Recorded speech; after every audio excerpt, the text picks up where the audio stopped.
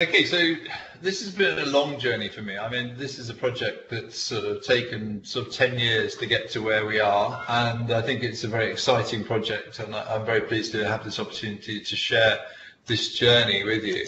And I'm really going to sort of split the time I've got into sort of the why, how, what, and I'm obviously going to start with the why.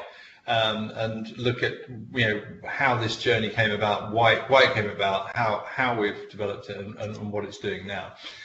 Okay, so the why. I don't know about you, but I mean, as a school leader, I mean, I inherited a system when I took over Berkhamsted School that had appraisal forms pretty much like this, and this sort of appraisal structure fundamentally was, you filled in a form, you set a few targets for the future, and the outcome was that it sort of pretty much ended in a filing cabinet, where it might have got pulled out for next year just to check the targets, but actually in practice usually didn't, because appraisal didn't happen very regularly. There was no real performance management.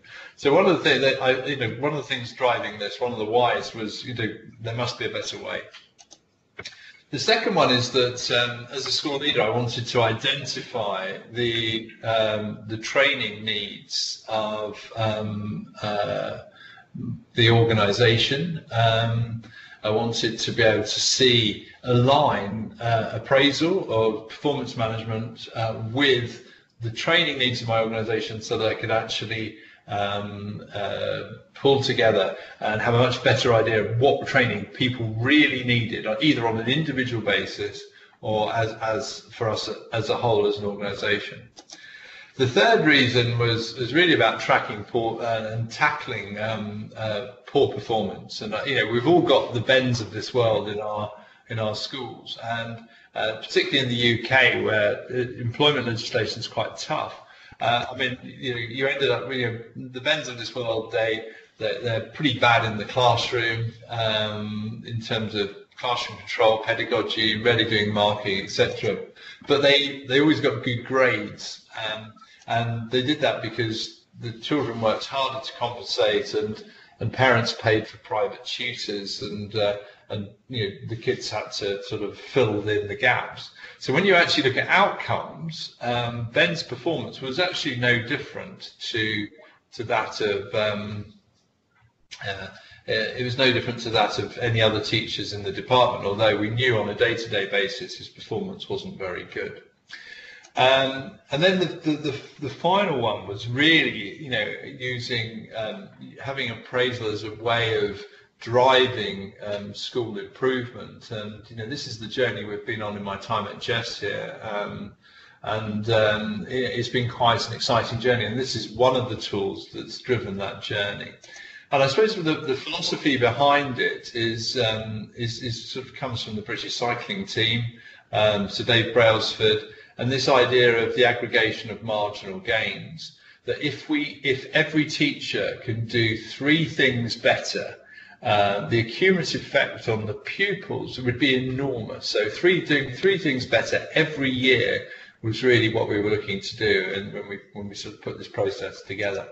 And so what the appraisal structure does is it really looks for 3 areas that you're going to target in terms of teaching and learning, an IT target, and also identify an area of sharing expertise and best practice within the organisation. So that's really, in a sense, the essence and the key backbone of it.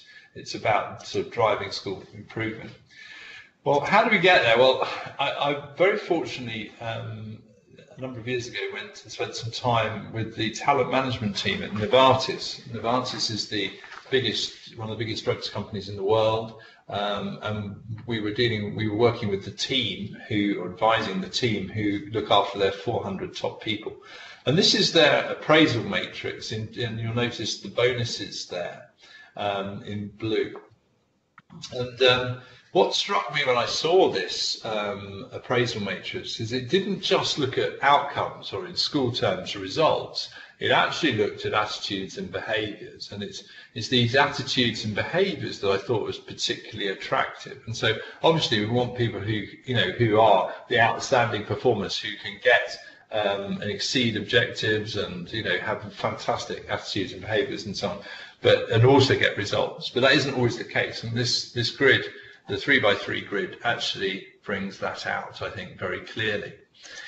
And then the way they work is that there's a proportion of the organisation are in need of performance. They work on the basis that quite a lot of strong performers, and then obviously there's people who are superior and outstanding performers. So this early work was done when I was principal at Berkhamsted School, and we worked with the team there along a competency model, which really falls into three, I think, rather unthreatening categories that we use here at JESS now, of development required, JESS practitioner, and the lead practitioner. And we work on a normal distribution curve, I suppose, around those roles, and we've got roughly, we're looking, 5 to 10% we would reckon would be requiring improvement. Most of our people would be JESS practitioners, they'd be fundamentally, I suppose, outstanding teachers in sort of Ofsted or ISI terms. And then we've obviously got people who go beyond that into lead practitioners. So we then broke down the tasks that teachers do, and we looked at, so this is a teaching competent assessment for learning, really about whether people do their marking, and development required, the teacher doesn't do their marking, doesn't get it back to them, that would be development required. The JESS practitioner would use it in a formative and summative way, and the lead practitioner would drive the department, pilot new approaches to assessment for learning, and so on.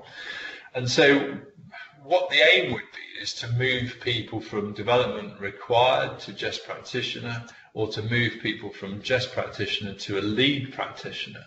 So this would be one of our aims within in upskilling and improving and driving performance within the organisation.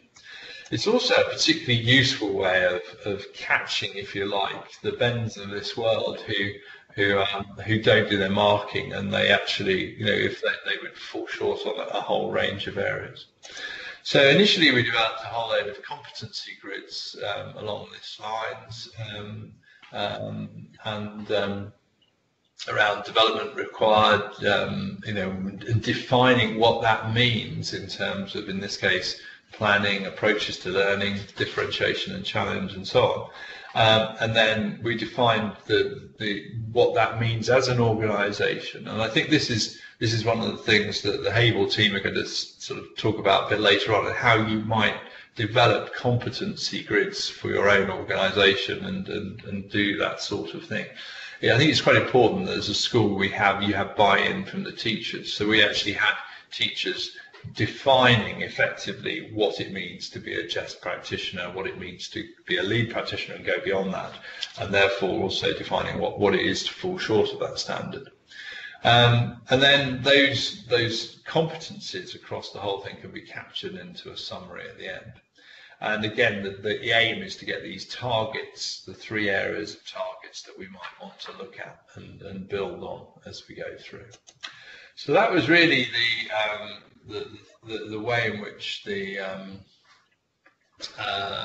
appraisal, the theory behind it, and some of how the competency grids came into being.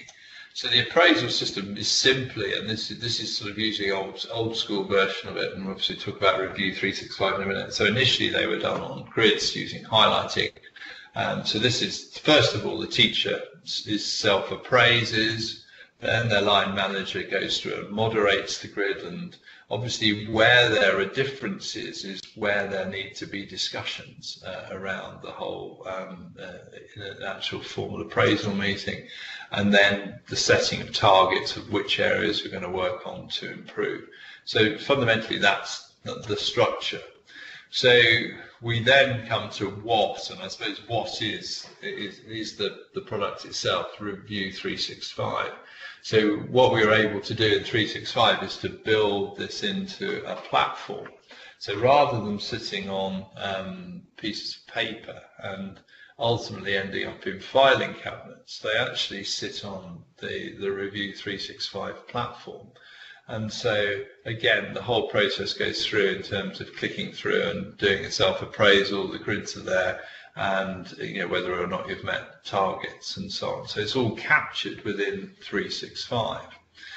And the advantage of capturing it within the product is simply that it allows us to aggregate data. And so one of the things that, if you just look at this as a sort of simple feedback I might get as a senior leader, that we've got 8% of people are lead practitioners, 24%, it's quite a high percentage might be of requiring improvement. So I might see that this idea of differentiation, the use of data, might be a bit of a problem for the organisation. Why not just be an individual training need? It's an organisational one. So if you take this, this idea that that rarely uses data to inform the planning needs, that if that we might end up with somebody sort of like filling that in. We might end up if one individual fills that in and it sits in a filing cabinet, we don't get aggregated view of it. But because we can pull the data out of Review365, you might find that 25 teachers are doing that, and that really would be a school training issue rather than an individual need. And so what we've developed is using Power BI to actually analyze data, and I'm going to come out of the presentation now and click into my Power BI for Review365. So this is actually live data, and the advantage of doing this is that I run 3 schools, and so I can aggregate the data live to actually just analyze my secondary school, or I can do one of my primary schools and look at the data. These 7 of them have done it at the moment. So it allows me to look at it and have, as a senior leader, I've got an overview of how many people are requiring improvement across my departments here. So in the bottom right-hand corner, I've got a proportion of students.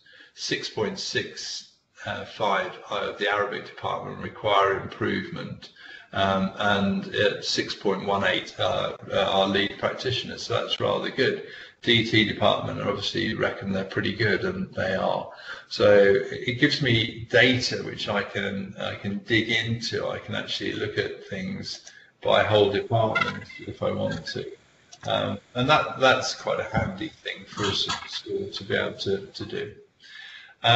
So if I then pop back into the presentation, so that is a way of, that's one of the great advantages of collecting data in a central, we can look at these competencies and we can analyze the competencies and see where we're strong. Here, assessment and data is an area that we need to improve on as a school, and approaches to learning is an area we need to improve on. Clearly, we're really good on inclusion, and that's a strength of the school. So that's my overview. I think I've done it under budget and done it in 15 minutes, so I hope that's helpful for you, and it gives you an insight into how this project came about. And I'll hand you back